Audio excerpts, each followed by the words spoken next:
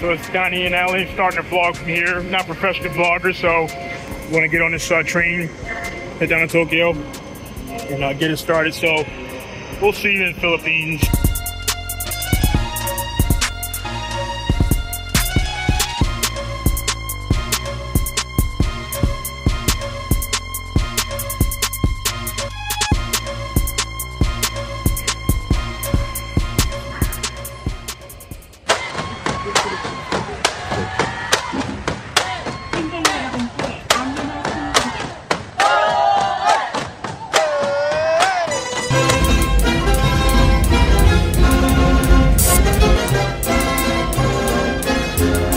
Hello everyone, good afternoon. This was the flight deck. We time check 6:58 minutes by the hour. Weather compartment for the SLV. Now east with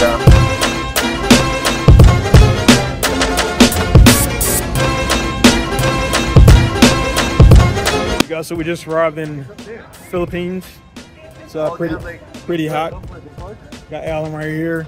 Got our ride for the weekend coming up. So Mike right here, ride real slow.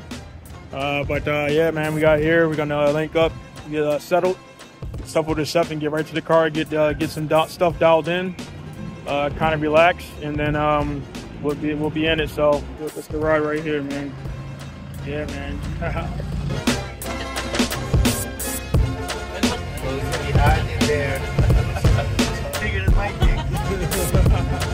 Cool. Like you wanna come over and play Jenga?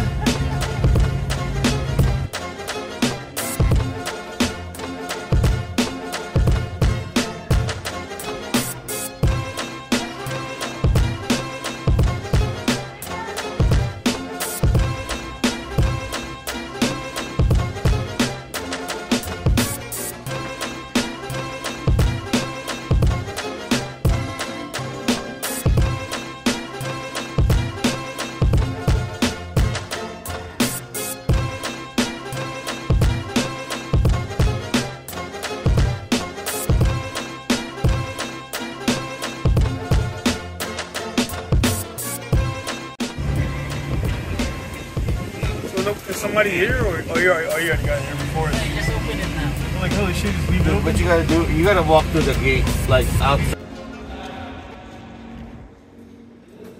There you go, Mike. All right, guys, so we're here now. We just got to Seth's one in Gaijin here in the Philippines. As you can see, still setting everything up here. Huge location, compared to the way it was there in Okinawa. So for those guys that were saying, hey, man, nice small setup. This thing fucking small, you bitches. You know what I mean? So this is the 33 when we rock this weekend. Looks a lot better in person, and I will be rocking this. R33, for the guys who don't know, got thousands of hours in this car. Only thing different is the left-hand drive, but that's what I kind of cut my teeth here in Japan, man. So no better car, chassis to get in, and we'll be out there doing a shakedown, doing some tuning and everything. Of course, you guys know Seth is a Helltech dealer as well, so RB25 Helltech, R33, good combo. It take us no time to get it all set up and dialed in. And everybody here, not everybody, but a good amount everybody coming in is going to be in the borrowed car as well. So it's kind of an even playing field, man. So definitely looking forward to it. So.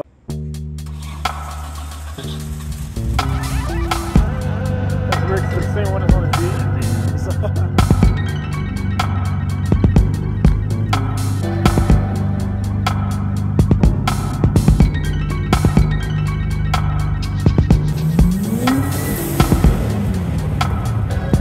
This is a regular car, right? We just gotta dial it in. Fans. I didn't wire them. Alright, so we're not seeing things. The power is out in the grid there, so we got everything by lights, everything. So we're gonna get the car to the track, and we'll go from there. Video. Is that picture? Video. Great, man.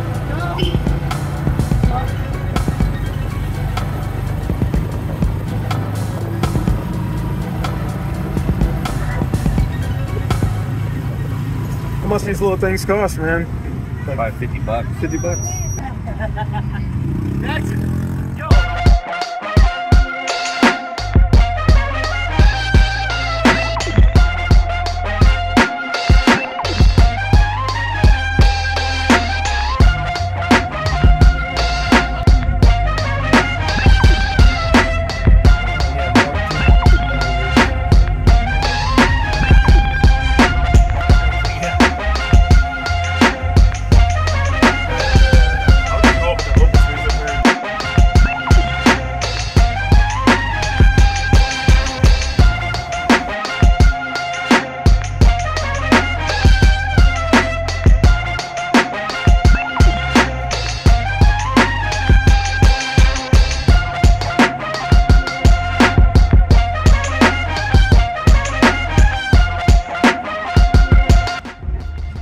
All right, guys, we got the first issue here. There's an issue with the wiring on the actual fuel pump.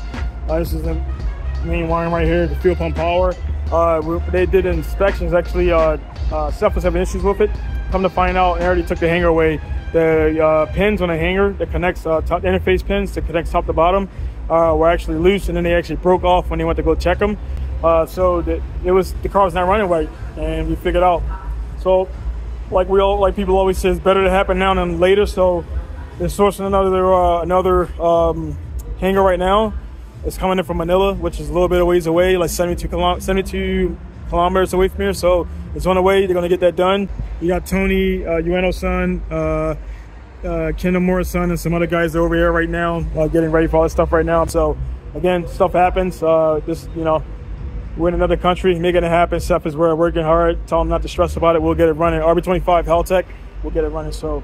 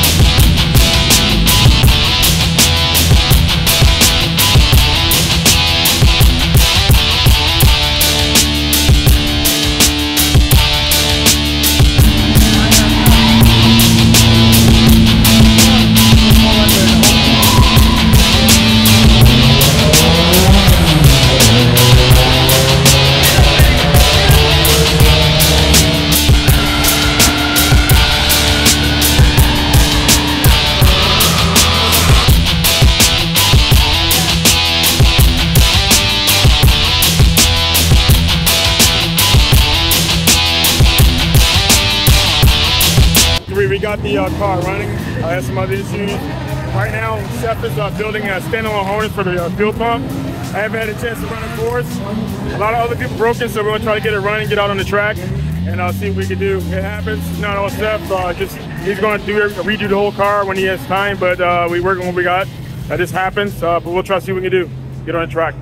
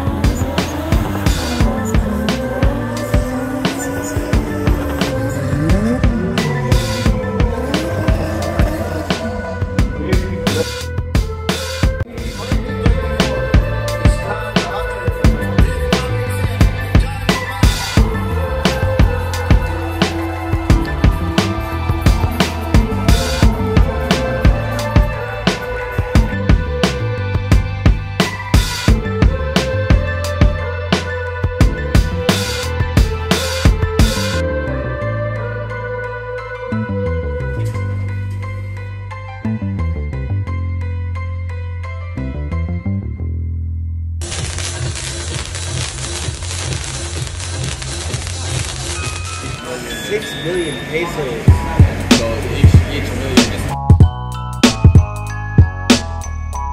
Something a little offbeat here in city in Philippines. Walking with Allan, walking down the block right here.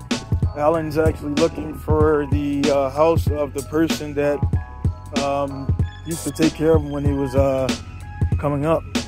So I didn't record a bunch of stuff, but decent area. Just walking around. You know, I walked around Iraq, so I'm from Baltimore, so I feel pretty safe anywhere. Pagkait mo naman ang okay. Salamat po. Sige po.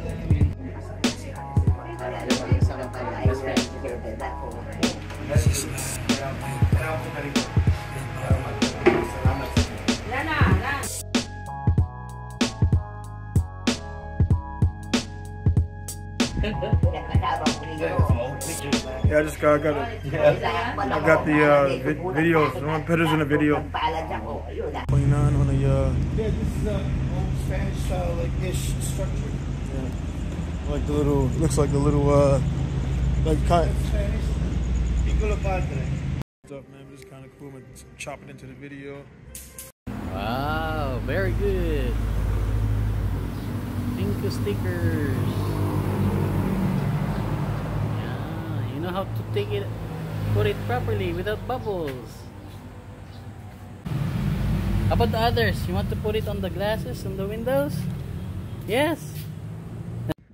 Alright guys, so back here in Matsuri, Japan now. That was a very cool experience to get Allan there, to see him pretty much make contact with the nanny that watched him back when he was between like 8 and 10 years old.